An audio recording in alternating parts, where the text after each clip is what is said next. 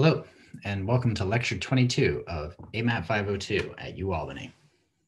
Today, we're going to revisit one of our first classification algorithms, namely that idea of if I have a point cloud where I have two types of class labels and I'm trying to separate them, I can try to do that using a hyperplane. We're going to revisit this topic, view it as an optimization problem, and then motivate the broader definition of support vectors machines.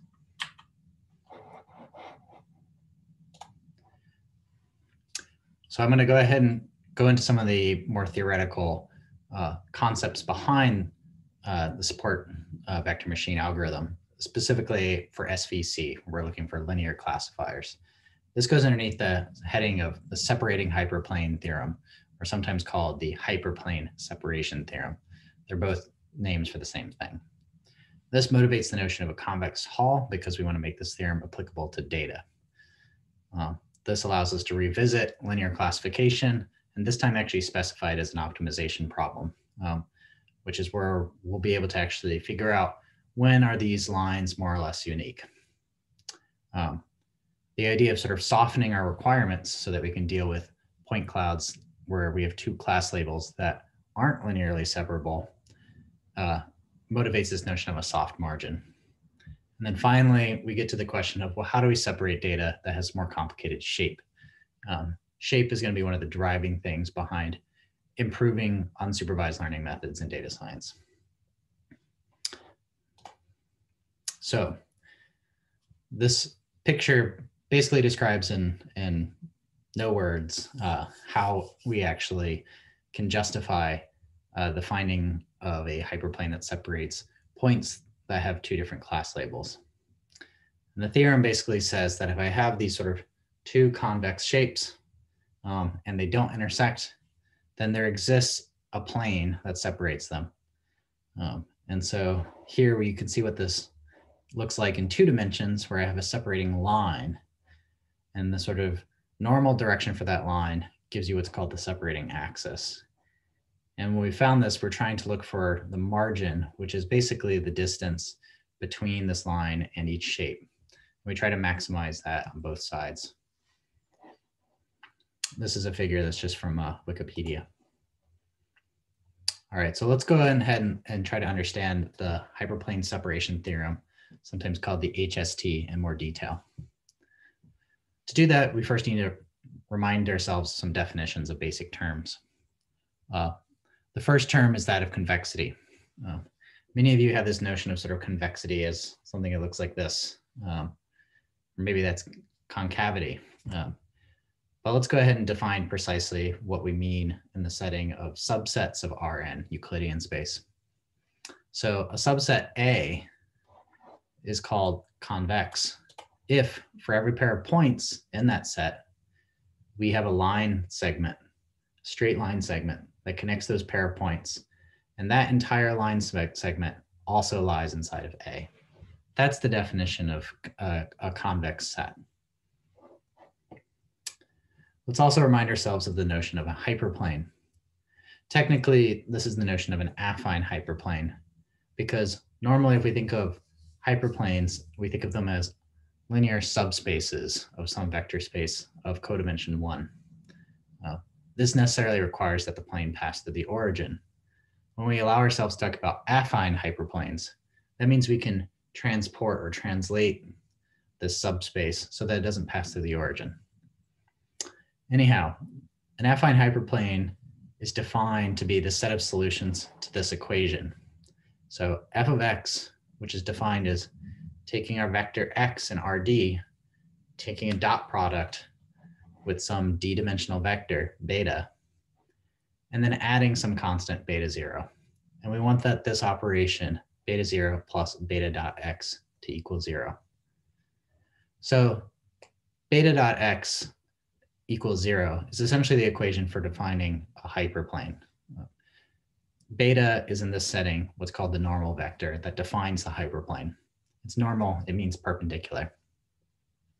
By adding beta 0, we're essentially still requiring that there be a set of solutions that's orthogonal to beta, but we have to add in the particular solution, whatever beta naught is. And this essentially just measures how far from the origin we are, moving in the direction beta. All right, so we can now state the separating hyperplane theorem.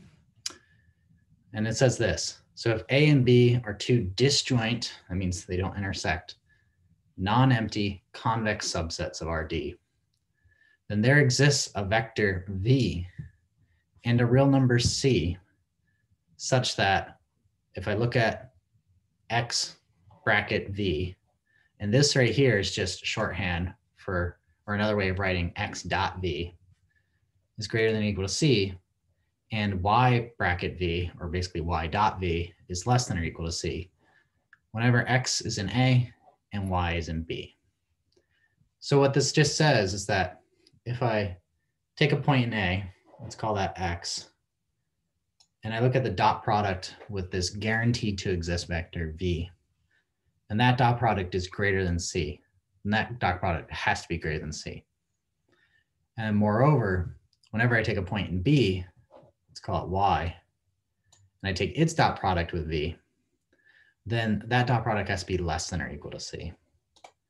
So this essentially guarantees that I have a decision rule, which says, suppose I get a point in Rn, I want to know if it lives inside of A or B.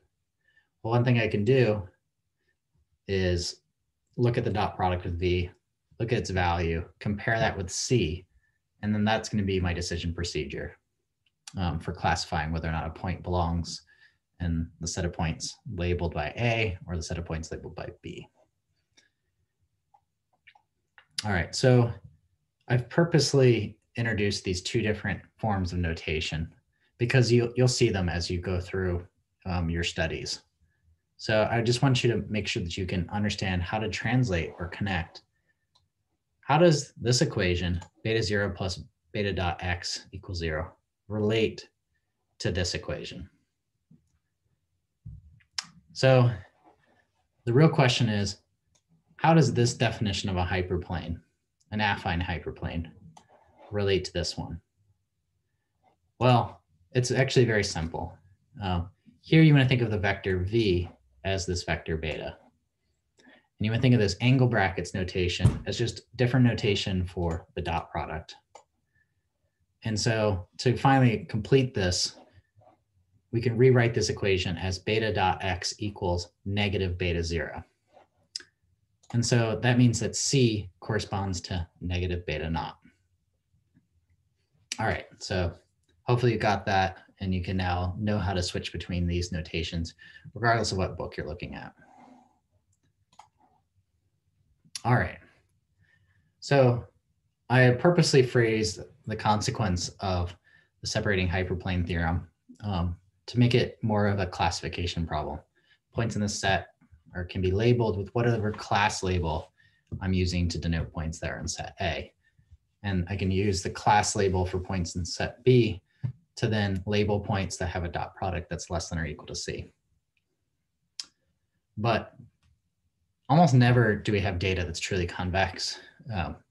Instead, we deal with these sort of scatter plots of points, and those are very obviously not convex. Take 2 points that are in your data set. It's very unlikely that the whole line is going to be covered by points in your data set.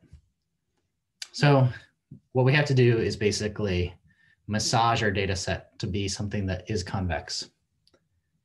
So one way of doing that is to look at what's called the convex hull of a collection of points xi inside of whatever your d-dimensional feature space is.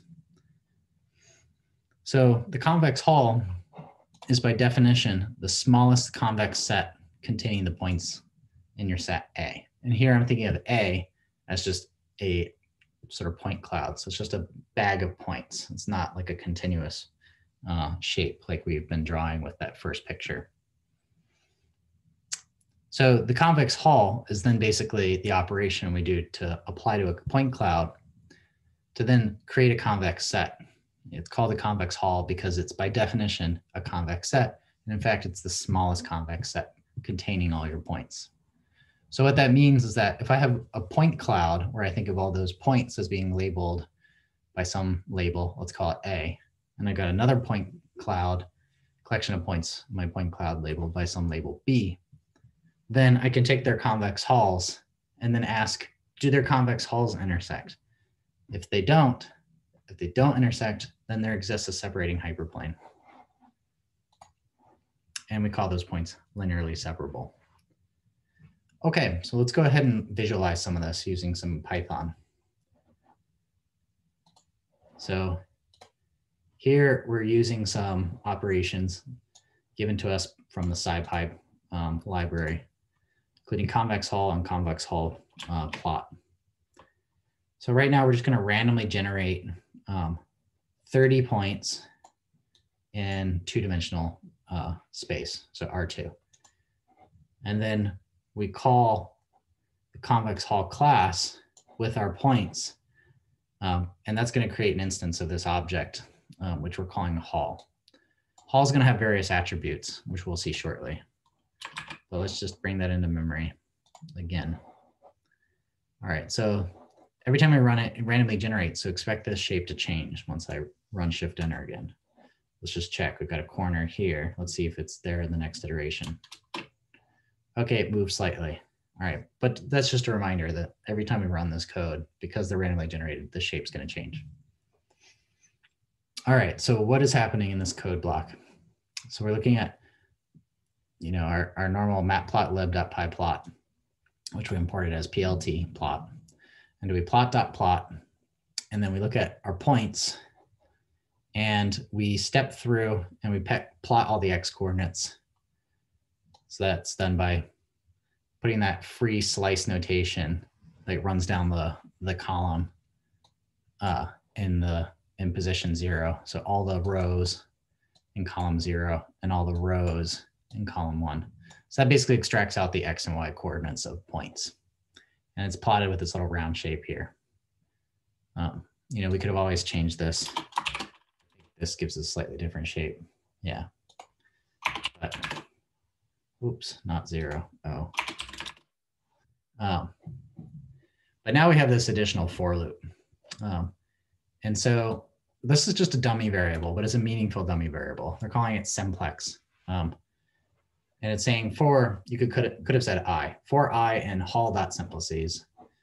Now this tells you that there's some attribute of our convex hull object. So just remember, we do have this convex hull object, which was created using the points as the vertex sets. And so that's hull, all that's encoded in hull.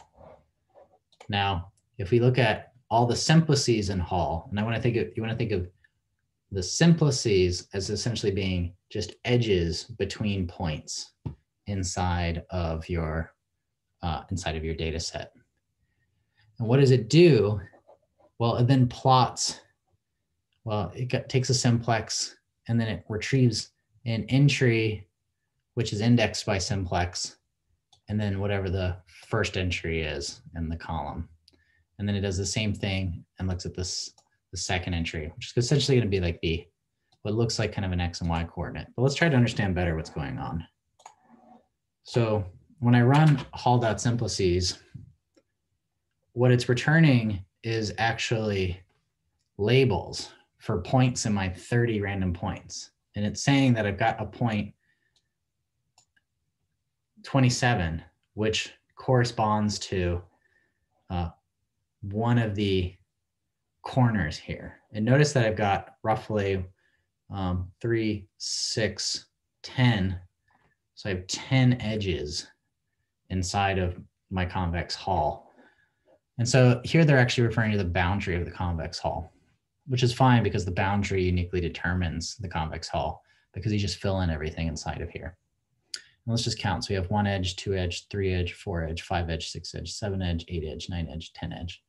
So we do have 10 edges. So in this case, the simplices, there are 10 simplices. These are 10 edges, which correspond to the boundary of the convex hull of this point cloud. Now, what is happening here when I look at hull.simplices and I look at an entry simplex? So let's look at the first one, right? So it's just like, all right, so that's 0. So it's like our first entry in this list of simplices. And then it says, all right, let's use that and then access the 0 position. So let's write this code. Hall.simplices, comma 0, comma 0. Great. So this actually gives us the XY coordinates. And it looks like it is 0.924, 0.924 for the X coordinate and 0.97 for the Y coordinate. So it looks like it's basically this point right here. And then that points to 1, which corresponds to 0.59, and then 0.36. All right, so that doesn't quite work, but it's all right here, 0.36. All right, so maybe it takes a little bit more puzzling out to figure out exactly what's going on here. But the point is that this generates the convex hull and it plots it by essentially connecting the dots in this edge. And it does that using a black line, which you know using that K attribute. All right, so let's go ahead and look at this in another example where we now have 2 types of points. So we have red points and yellow points. So again, we're using this make blobs function, which is provided to us from sklearn datasets and samples generator. And basically just sort of, again, we fix the random state. It's going to draw 50 points from each of these with 2 centers. And then it's going to give us some notion of what's our standard deviation or our variance. This also is like the variability when we talked about k-means. So that's our collection of red points and yellow points. And so first of all, we want to be able to understand how those red points and yellow points are determined. Right now, we have X and Y, which is essentially just going to be a bunch of X points, sorry, a bunch of points stored as X, and then a bunch of class labels, which is what determines our color. It's going to be 0 or 1. And notice this line here when we do plot.scatter, C equals Y says color according to the class label, which is some number between 0 and 1 in this case, because we only have two centers. All right, so the question is, we've got a bunch of labeled data, and we know that one color corresponds to class label 0 and one color corresponds to class label 1. But we don't know how make blobs generated these. So let's try to figure out how we might be able to do that. Maybe before we even do this, let's just print X and see what the output of this code is. Okay, so X looks something like this: 1.1415, 1.18, 163, 1.432, 437, so on and so forth. Okay. All right, well, we already recognize, I think, one of these entries, the 1.432, 4.37. That corresponds to the third entry in here. And then we've also got, looks like the fourth entry is also in there, maybe but not the fifth. So these data points are sort of all mixed up inside of X. So what we need to do is run through and extract out the points inside of X which have a given class label. And so the way we're going to do that, use the fact that we've got X, which encodes the XY coordinates, and we've got Y, which encodes the class labels. And so I'm just going to do a simple for loop where first I create 2 NumPy arrays. And I know that I've drawn 50 samples, 25 of them are going to be of one class and 25 are going to be the other. And so I'm going to go ahead and just update the entries of P0 to be, all right, I step through the 50 entries in X. If my entry inside of Y, which corresponds to that same entry index in X, So if yi equals 0 equals 0, that means I'm going to think of that as, say, a red point. I'm just going to call it a P0 point. And then I can add that at the jth index where I've initialized j at equal to 0. And I say that, all right, P0j colon, which this just means I'm reading off both the x and y coordinates because I'm looking at both entries in the column. This says that the jth row of P0 is equal to the ith row of x, because I know that that ith row of x corresponds to an xy pair whose class label is equal to 0. And so I pin that to, I just add that to P0 and then I increase my row index. So this is very simple code. Since I only have two different class labels, I can just write this as an else statement and then say that all their points are going to correspond to P1.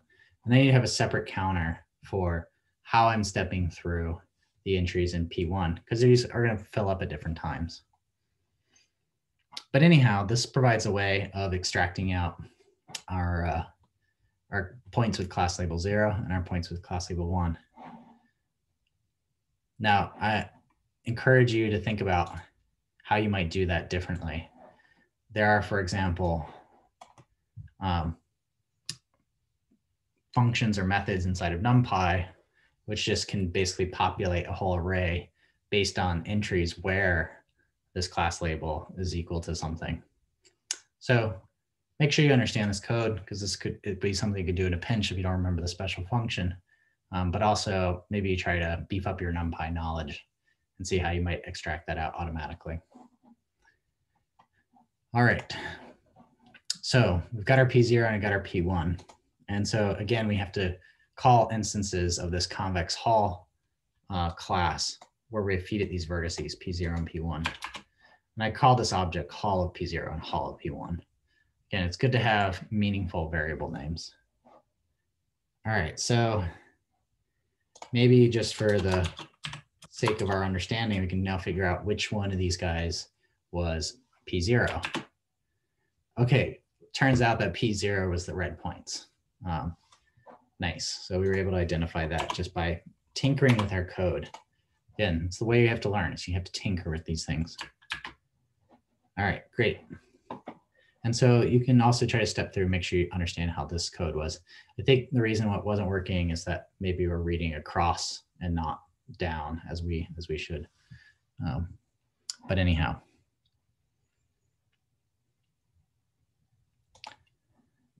All right, so let's just revisit why we are doing all of this. So we're giving, let's say, as training data, some red points and some yellow points. And then if we're given a new point, we want to decide, should it be labeled red or should it be labeled yellow? So first of all, the formulation of whether or not we can separate and come up with a linear classifier comes down to whether or not we can take the convex hull of our red points, the convex hull of our yellow points, and apply the hyperplane separation theorem. And one thing you need to be careful of, and it's just part of like being someone who's sort of sophisticated with mathematics, is figure out, the separating hyperplane theorem only guaranteed existence, but not uniqueness. That just basically means we know that there is a hyperplane, but we don't know if there's a unique one. And in fact, it's easy to see that there's not going to be a unique one. I can draw lots of different lines which separate red points on one side and yellow points on the other. And this just goes to prove that.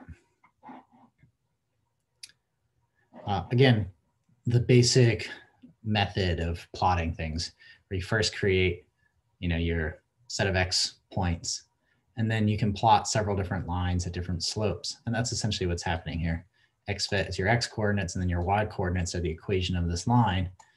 And you're doing it for your pair of slope and y-intercept, iterating through this list. So again, very clear code, but make sure you understand this and read this.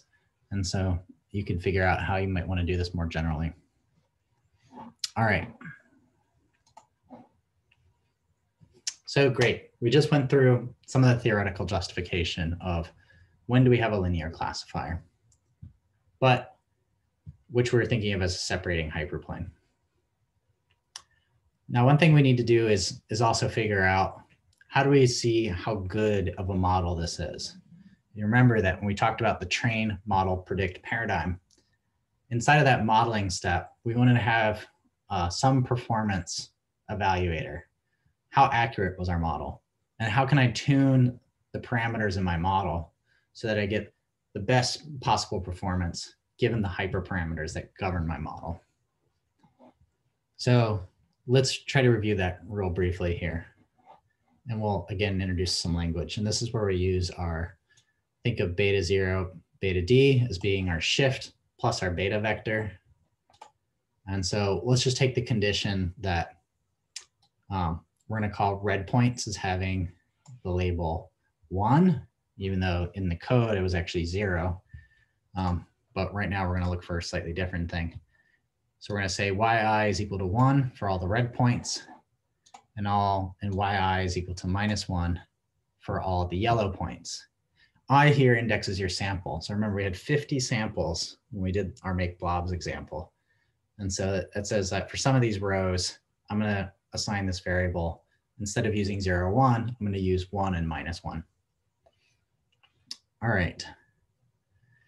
Then the separating hyperplane theorem guarantees this collection of parameters where if I take the dot product and I add beta, that's going to be greater than 0 for all the points that were labeled red. So I'm going to say red is if this equation is positive.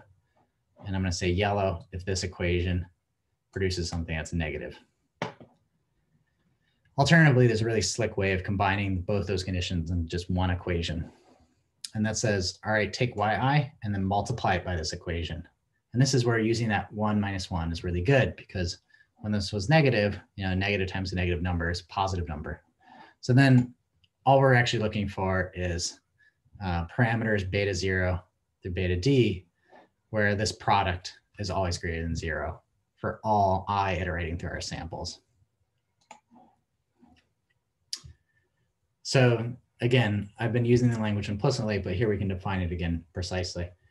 So what I just wrote specifies what's called a linear classifier model, which we can use to predict whether a test point is red or yellow.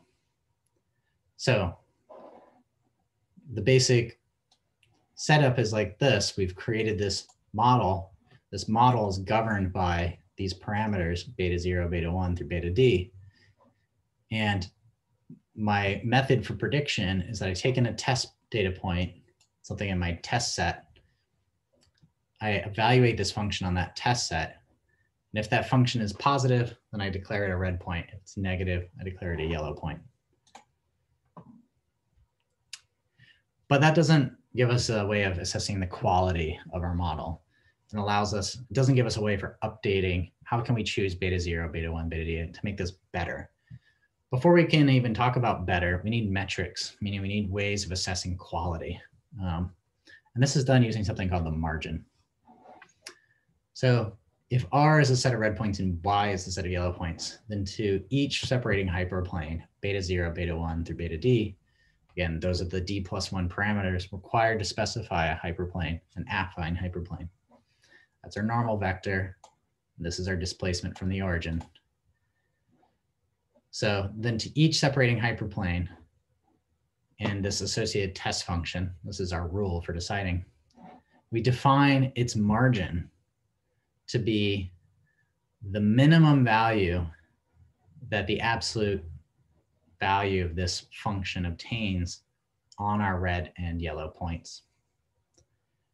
Now, if you think carefully about this, all it's saying is that I'm going to look for what point is closest to my line, to my hyperplane. And that tells me basically the margin of error. If I were to perturb the plane by this amount, I might overshoot that point and no longer be able to predict correctly. And so let's just go ahead and see how this margin works in those 3 different lines which separated our red points and our blue points. So you can see for this line right here, the one I'm tracing with my cursor, this is a very thin margin because its closest point is relatively close. This line that's got a steeper slope, larger M value, has the next worst margin. It's a little bit larger, but not as small as the margin here. And that again comes from touching this point right here.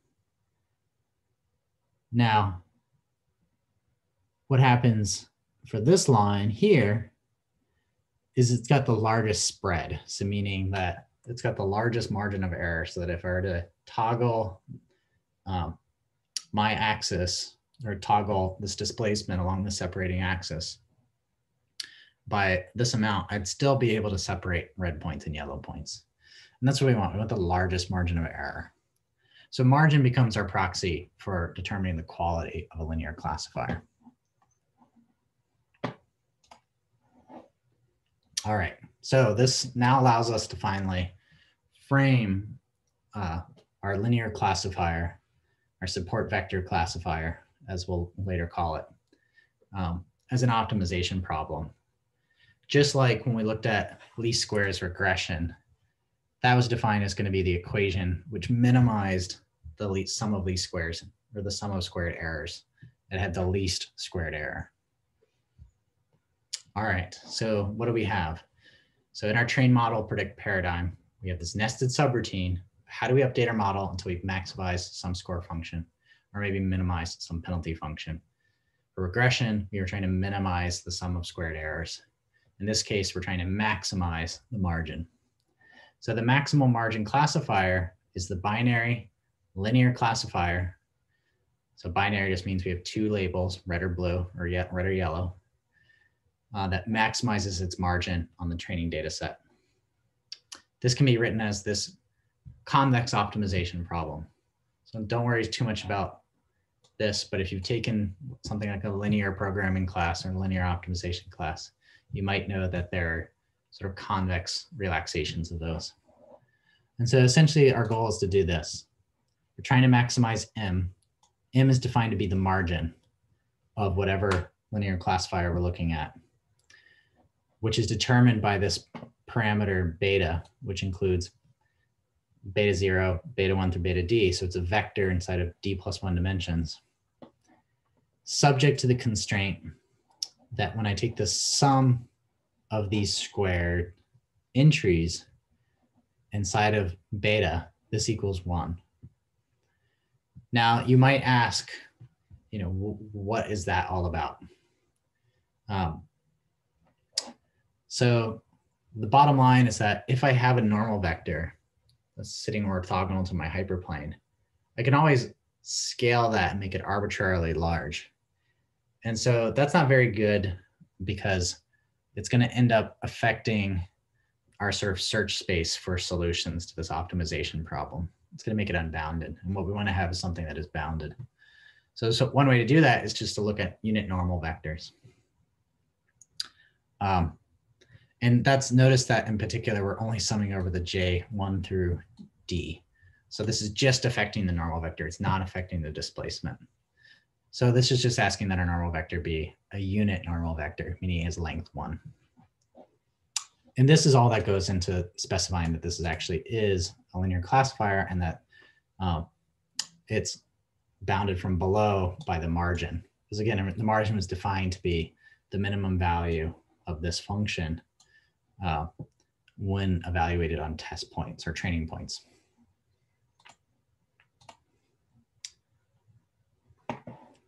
So I'll just say that this is a hard problem to solve by hand, but luckily we've advanced a lot as a society where we've been able to come up with methods for solving this.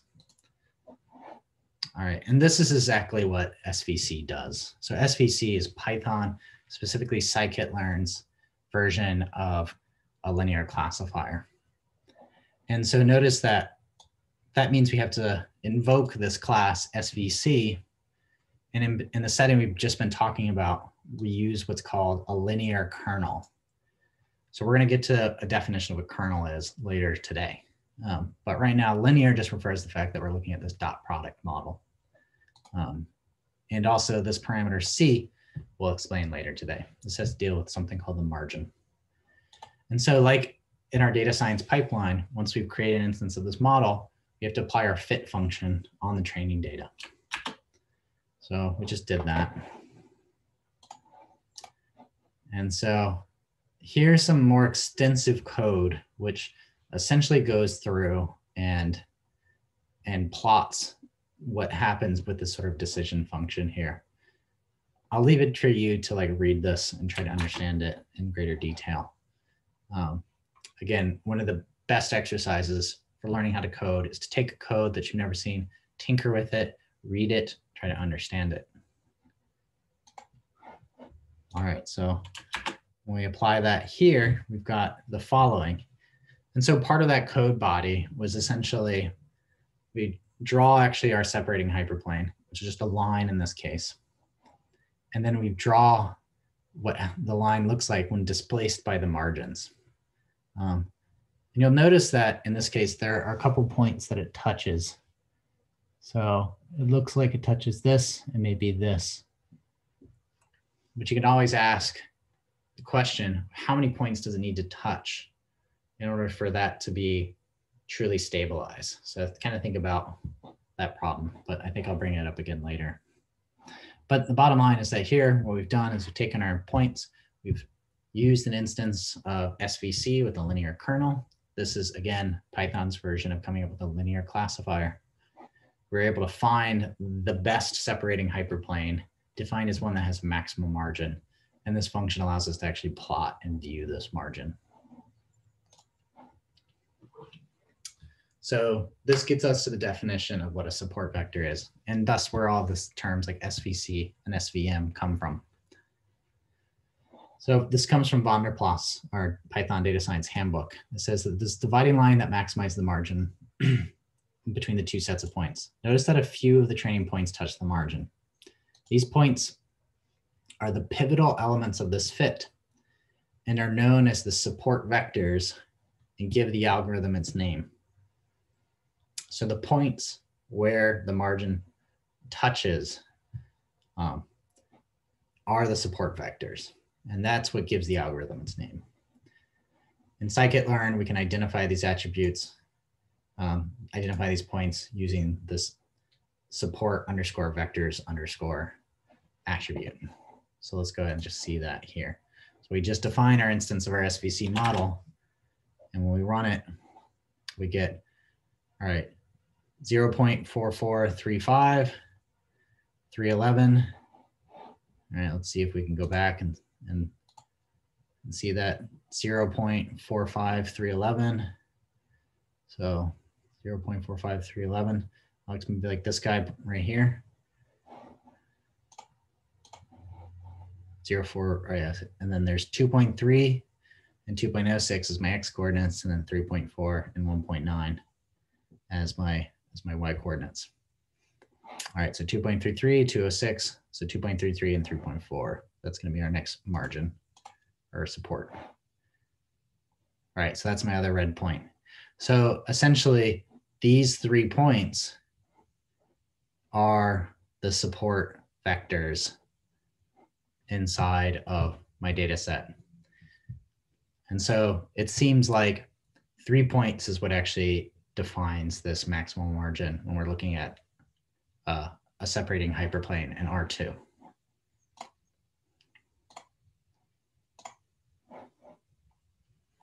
All right, so let's go ahead and look at how this behaves through the addition of points. All right, so I think that was all I want to say there. So you can see here that if I have those 3 points in my support vector, I can add in a bunch of points. And if these blobs have some sort of centroid that's around here and a relatively tight standard deviation, we had something like 0.6, I think. Yeah, 0.6. Then when we even double the amount of samples, they're likely to be added here or here.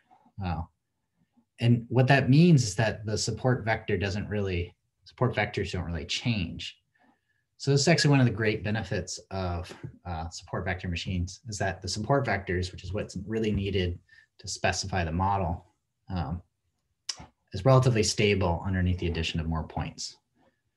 All right, but we can actually explore that here. So here, if I've only got 10 points, these are my support vectors. In this case, it looked like only 2 points were necessary.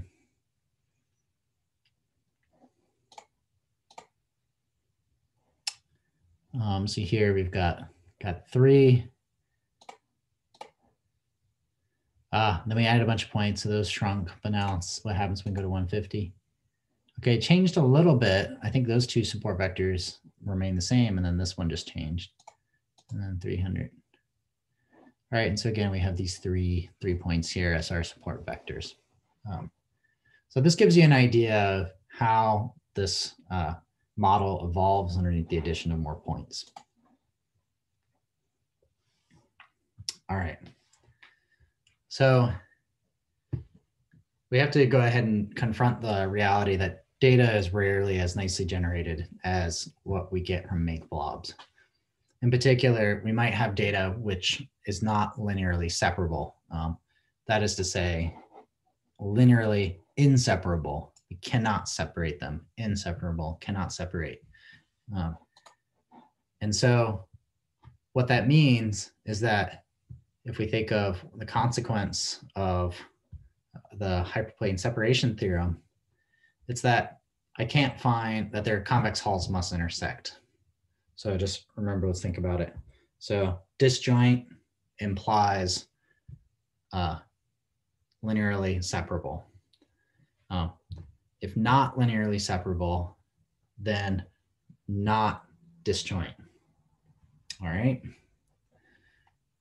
So this is called logic, this thing that goes at P implies Q to not Q implies not P. It's modus tollens. So one way to get around that is to basically relax. And so we can deal with what's called soft margins. And this is essentially going to be our ability to allow some points to land on the other side. And so in optimization language, this is sometimes done via the introduction of what's called a slack variable. And so we can now define the support vector classifier with soft margins to be the optimal solution to the following optimization problem. So again, we're trying to maximize this M, which we think of as a margin, so at the closest point. But if the closest point's on the other side, then things are a little different.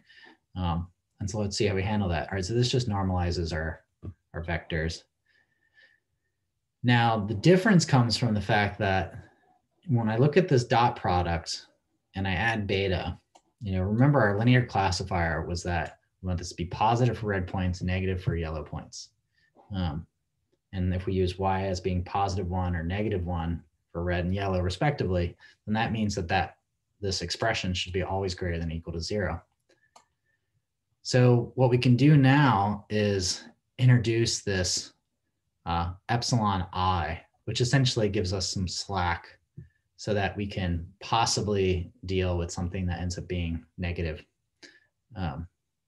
So we just ask that this is greater, not just the margin, because again, the margin was defined as the minimum value of this expression, at least, which is supposed to be always positive. We now realize that, okay, sometimes this expression might be negative, and we want to allow for that. And so in particular, we require that all the entries in epsilon I be greater than or equal to 0, so that this number doesn't become, positive. That's going to be not slackening. It's going to be strictening. And then we just ask that the sum of these entries be less than C.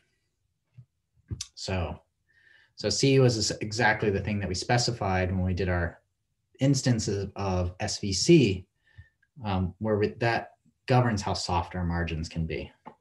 So if C is large, we allow more points to land on either side. All right, so let's walk through the convex hulls and the support vector classifier.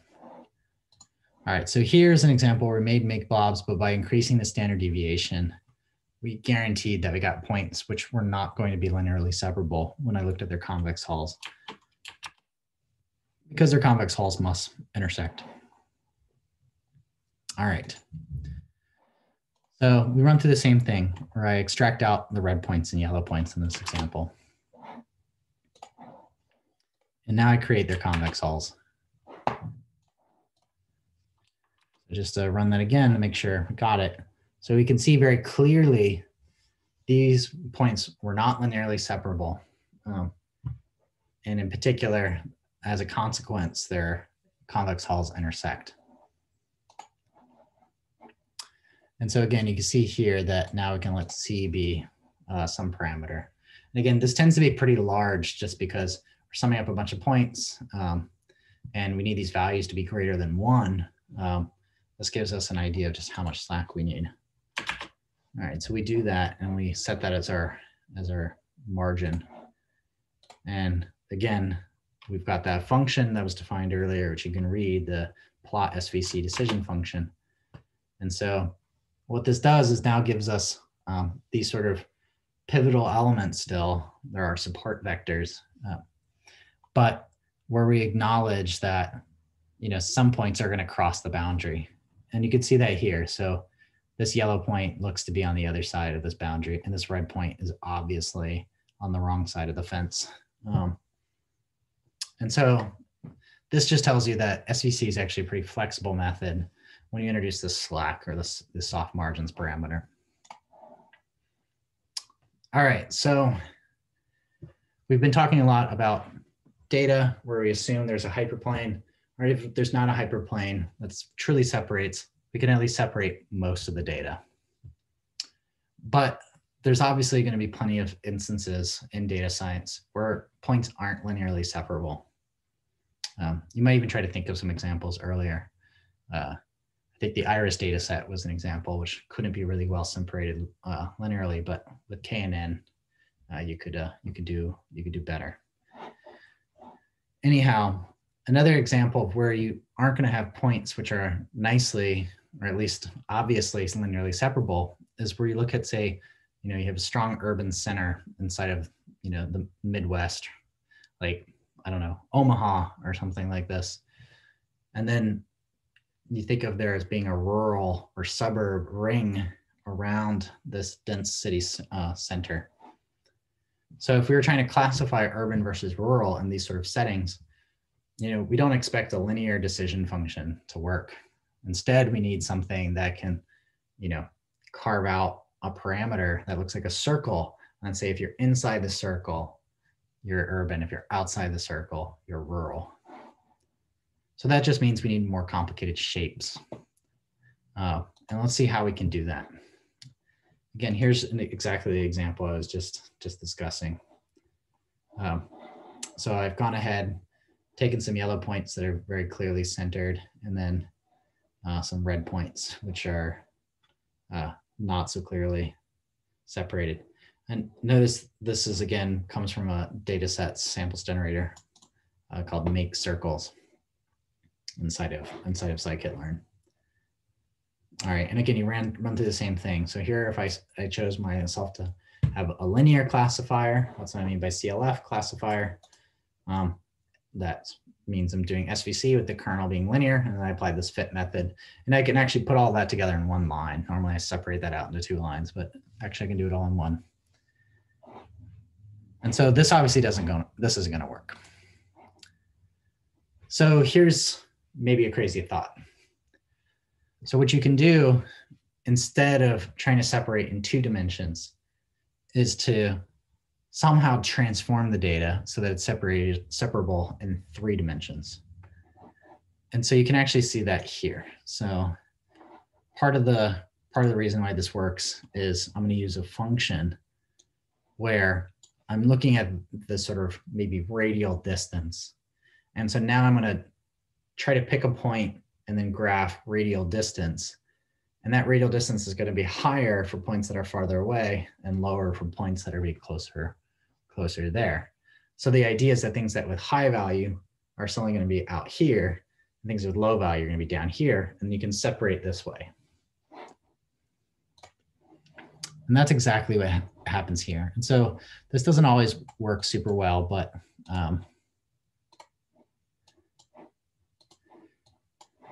if I were to try to run it, let me go ahead and back up here.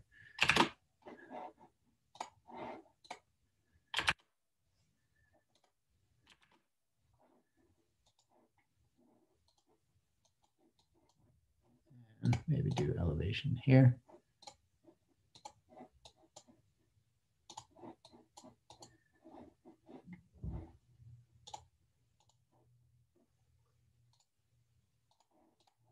All right, so for whatever reason, this plot doesn't seem to be working as well as I wanted it to. It might just be that it needs some time to catch up. All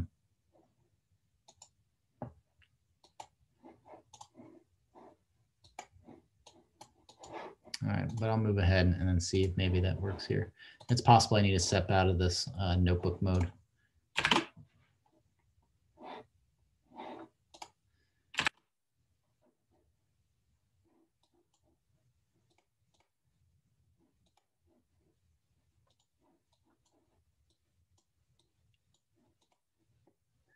All right, well, my apologies that this isn't working. It's always had very sort of iffy performance, but I think the picture was already kind of clear that you have these yellow points here, and then when you plot according to radius, points with higher radius value are going to be up here, and then you can slice through this way. Again, I don't know why this isn't work. Oh, here we go. Good. All right, so let me change that to 90.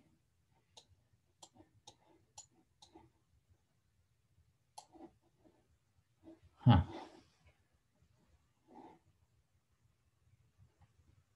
Oh, I think I tried. I just didn't run this. All right, let's try that. Huh. And then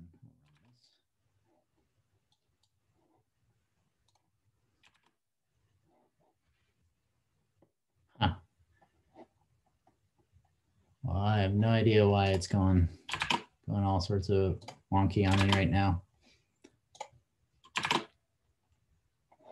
All right, so that makes my circles. That's X and Y. Maybe I should just kernel restart and clear output. All right, and then I'm gonna run from here. All right. All right, I didn't run this. SVC.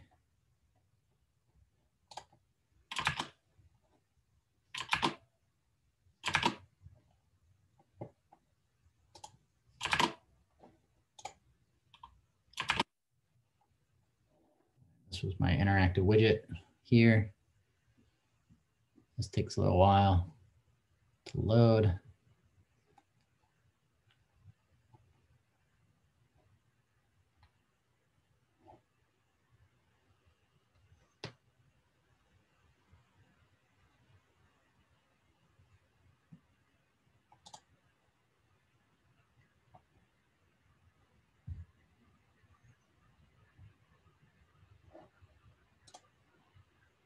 So I just stop the kernel, run this, and then I'll run this.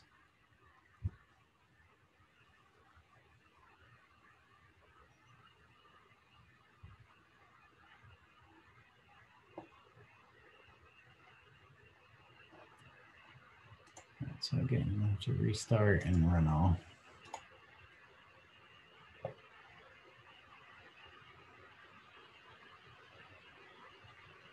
Cool. All right, so it seems to be running. Perfect. All right, great. Sorry about that, but you know, this is the nature of coding. So if I try to work with this example again,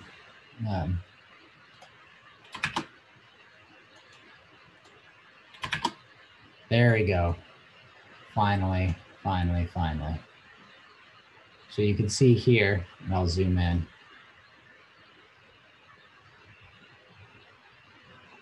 I've taken the points that look like a ring from above, and I was able to separate them out in a way that they could be separated by a hyperplane that, let's say, passes through r equals 0.7. So I hope you think that the wait here was worth it. All right, so let's go back and enter our slide mode and continue. So we now finally get to the title of this lecture, which is SVM, Support Vector Machines. And the question is, well, I've talked about support vector classifiers, but what is the machine here? Why is a machine different than a classifier? So basically what makes support vector machines a more general concept than just a support vector classifier, which I can think of as being sort of normally in my linear setting, at least when I pick, let's say, the linear kernel, as I'll explain, is that the machine steps through various ways of featurizing your data. And remember, featurization is one of the most important and difficult tasks in data science. This is how you take your samples and then turn them into points in a vector space where you can apply all these different methods.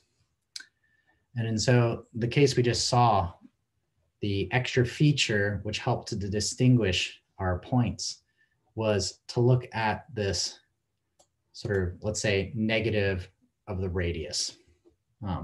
Because that was the thing which we could tack to a point, give it another point inside of RD. Now we have RD plus 1 because we're adding another feature.